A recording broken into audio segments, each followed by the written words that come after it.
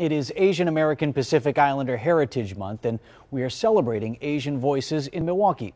Kristen Burns shows us one of those voices, Nyob Zoo TV, a news outlet dedicated to keeping the Hmong community informed.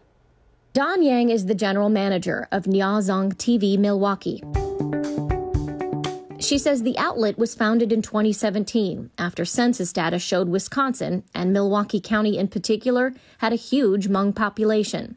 Nyob Zoo Milwaukee TV brings impactful, successful, positive stories to empower and to inspire our community. Yang says one of the things her team is most proud of is the release of the film Save Me.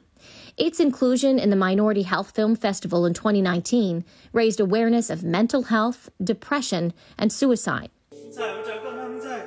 Majority of the time in our community, there is no safe space to have that type of conversation. Aside from inspiring and empowering, Yang says Nyob Zoo tries to keep its audience informed in a timely manner. When the pandemic started, Nyob Zoo partnered with other community agencies to produce informative videos.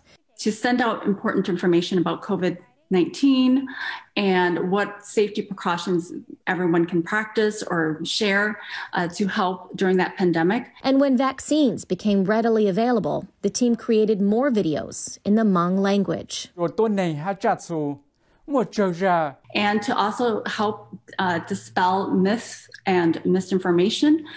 So that we're really proud of. Nyob Zoo's work has been so impactful that Wisconsin's Public Health Association gave it the Excellence in Public Health Media Award. This is definitely going to help motivate us to keep working to produce quality programming for our community. But Yang says she hopes Nyob Zoo can also be an opportunity for people to learn more about the Hmong community. The only way that we can help each other to combat things such as the rise in racism is to learn about each other. She says people need to be introspective and try to change their own implicit biases.